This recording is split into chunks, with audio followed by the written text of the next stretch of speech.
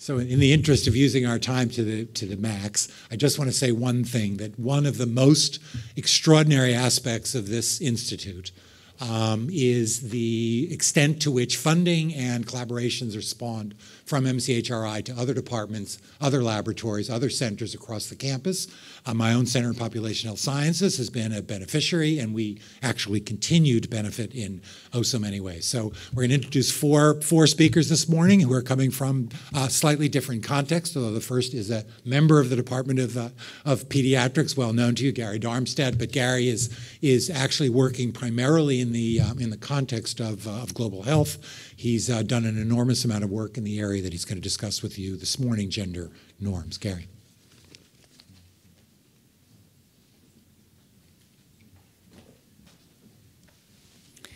Mark, thank you very much for that kind introduction, and Tony and other members of MCHRI, thank you for the opportunity to be here and to present this exciting work. We're going to take a bit of a turn, and here we've been talking a lot about our biology, and I'm going to be talking a lot about how our environment ultimately affects our biology. And that environment is mediated through our gender and how people perceive us because of their perception around our gender. And so I'm going to be looking at the influence of norms that are all around us, that we're all experiencing every day, and how those norms actually get under our skin, getting back to the skin metaphor, and impact our health. Let's see. So this work was part of a Lancet series, which was about a 3-4 year endeavor, about a $4 million endeavor funded by the Bill and Melinda Gates Foundation and the United Arab Emirates government. The outcomes ultimately were 5 papers in the Lancet series, in which we tried to really capture what this field is about, summarize the evidence, and then try to move the field to a new place. And I will be focusing a bit on the ways in which we began to look at data, existing survey data, in a new way to try to gain insights into how norms are affecting our health. Because it turns out there really there's 0 measures in the literature on norms per se, so we need to infer where they're acting, and I'll lead you through that. We have 30 other supplemental papers in various other journals that are in various stages of being published. To accomplish this work, this is a work of over 100 people across 40 different organizations in 5 continents. And in the process, we produced what we're calling a gender data hub within PHS. We had a very close collaboration with Population Health Sciences around this body of work, and these data are residing within PHS. So what we were really aiming to do here was to bring science, to bring evidence around how gender inequalities and norms impact our health. There's a great deal of qualitative literature on this topic, but we were really interested in trying to look at these issues quantitatively and try to really understand the magnitude of these kinds of effects. We looked for opportunities ultimately really to make a difference. How do we shape programs? How do we shape policies? How do we shape organizations in order to address restrictive gender norms and gender inequalities and improve health? And in the process, to really get people to work together in new ways, to get cross-disciplinary collaborations, and to get people to think and act in different ways. So this is very briefly a rough down of the papers that we had. The first one, we took a historical perspective. We looked at the existing evidence on how norms and inequalities impact our health, and we developed a conceptual framework that lays this out, which I'll take you through. The second paper was really largely driven here at Stanford with collaborations around the world, looking at existing survey data. And then the third paper looks at what is the evidence on what actually works. If we are implementing programs, if we're implementing policies, what actually works to affect gender equalities and norms. The fourth takes a look at health systems. What are ways in which systems are biased? How do systems interact with us as male, female? How do we interact with those systems depending on our gender? And how are those interactions biased, and how does that impact our health? And how can we disrupt those interactions and make them more health-promoting? And then the fifth paper brings it all together and asks, what can we really do now to change the situation? I'm going to focus my talk today really mostly on the second paper and the third paper. I want to briefly, though, walk you through the conceptual framework just so that you understand the framing that we're bringing to this issue. Now, norms are things that are often unspoken. They're all around us. We're perceiving them. And they're ways in which societies essentially govern our behavior by letting us know what's acceptable and what's not, and putting guardrails around us. We're all perceiving these things. We're all affected by them. And those guardrails extend all the way from maybe a disapproving glance to hate crimes and murder. And we see this around us, around the world, all the time. Our conceptual framework, based on our review of the literature, shown here, where we start out as having sex-based differences in our health. We've heard quite a bit about that already this morning. We then enter into a society, and this even happens before we're born, but through interactions within our family, within our communities, within institutions like our schools, our workplace, through structural forces like policies, laws, etc., we are shaped and socially produced to express gender in a particular way.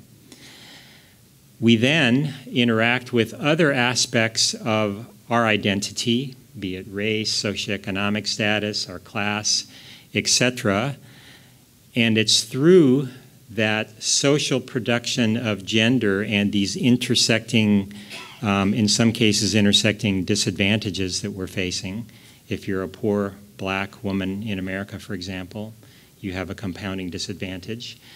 We then interact with the health system, and our gender and our way in which we interact with that system is expressed in health through differences in exposure, in our behaviors, in our access to the system, in the way the system interacts with us when we seek help from that system. And this then produces gender-based disparities or inequities in our health. Rather than differences based on sex, we're now talking about inequities based on gender. And that's what we're going to explore now. The first evidence I wanted to talk with you about is first, let's take a look at what do we know about what works to influence gender norms or gender inequalities and produce impacts on health. We set out to do a systematic review of all the literature that used rigorous methods to evaluate the impact of programs that aim to transform gender norms or gender relations in some way and measured impacts on health. And this chart here on your right just shows that there's a wide range of programmatic activities, of gender-related measures, and of health outcomes that were measured. And we tried to bring some order to this literature in a very comprehensive and systematic way, which hadn't really been done before. We came up with 87 evaluations across all ages and 61 of adolescents. And we found, not unexpectedly, that most of the literature here is focused on sexual reproductive health, on HIV, on women's health, and really coming from often a situation that these issues impact women, and they're primarily driven through sexual reproductive health.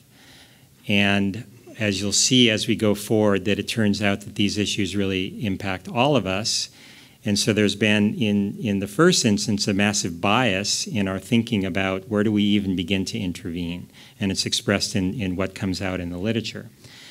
We did find that 3/4 of the programs did show significant impacts on some gender-related measure, although none of them had a direct measure of a gender norm, of this perception of what's expected of me by society and actually measuring that. And so we had to infer that in all cases.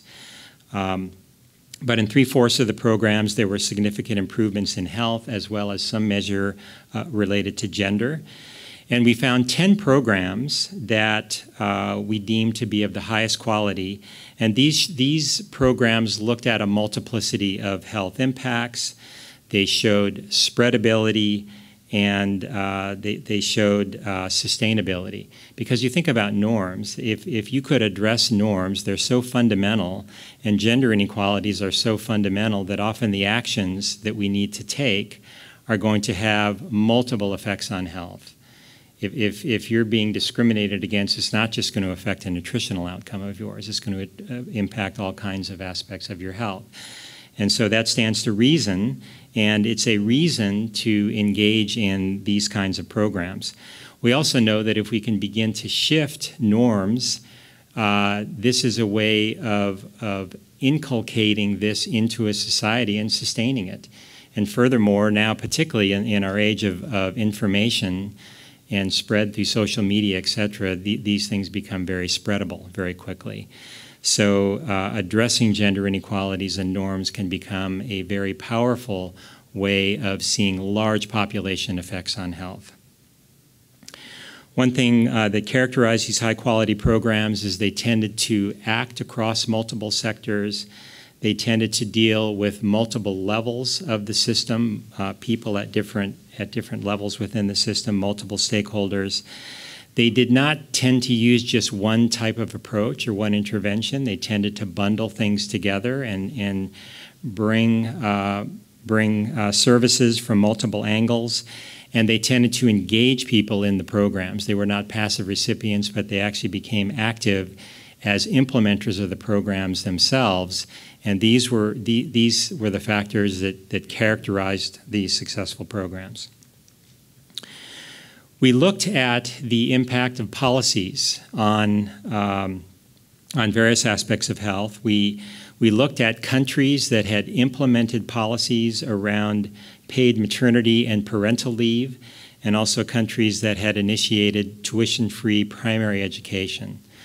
In essence, we had about 10 countries that fell into, we had a policy implemented, we had a set of control countries which did not implement the policy and followed them longitudinally, and found that if you looked at the institution of these policies, they were related with increased equitable decision-making in the home, increasing by about 50%. And then these health impacts, as you see here, with the increases compared between the intervention, policy implementing, and policy lacking countries. And part of the impact was mediated by the increased equitable decision-making within the home, or a measure that there's something happening within the society to make it more equitable for men and women. We also looked at how much time do I have, Mark? Just 2 minutes. 2 minutes. Oh my gosh. Okay. Wow. Okay. I'm going to skip and flash on here. I hope I've convinced you that it's important for health, but I want to show you a little bit about what we did to try to unpack taking new approaches to survey data and understanding how did this really impact our health. So this is the approach that we used. We needed to find data where there was some kind of a gendered or sex differential health burden. We needed to identify a proxy for a norm. We needed to identify a reference group, because when you have an effect of a norm, it's often you discerning that there's somebody else out there who's expecting you to behave or act in a certain way. Who is that? How can we define that quantitatively? Some hypothesis of how a norm leads to a health impact, and then the statistical methods to allow you to quantify that. So that's basically the process that we used. I may only have time to take you through one, but I think this is kind of an interesting one that illustrates the principle. So in sub-Saharan Africa, we observed that adolescent girls are at 3 times the risk for HIV, new HIV acquisition compared to boys.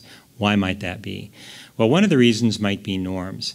And what we often find in these communities, and this was data from Zambia, we found a particular instance, we used natural language processing to identify a particular set of questions within DHS surveys. And we found a question that asked about your perception about premarital sex. Is it okay? Should young people wait before marriage to have sex or not? And what we generally found, and we took communities within Zambia, identified them by province, found that by and large people were saying you shouldn't have sex before marriage. And then we looked at rates of HIV, and we had a measure of their actual behavior based on age at first sex and age at marriage to determine whether that person, in fact, probably had sex before marriage. We exploited that variability to look at how does the discordance between what you say as a norm, you shouldn't be having sex, and what actually happened. People in the community saying, we actually don't talk about this, we don't condone it, we actually do it. And then looking at what is the impact on HIV acquisition by adolescent girls. Here you see the relationship across provinces that as this discordance between what you say and what you do goes up, which creates a taboo gap where people feel like people are doing it, but they're not talking about it. I can't seek services. I'm kind of on my own. It places girls at increased risk for HIV. We found for every 10% increase in the taboo gap, we saw about a 28% increase in HIV risk. So one example of how we used existing survey data to delve into these issues and to show quantitatively the kinds of risks that come through norms, that these risks are affecting all of us as human beings and having enormous impacts on our health. So thank you. Thank you.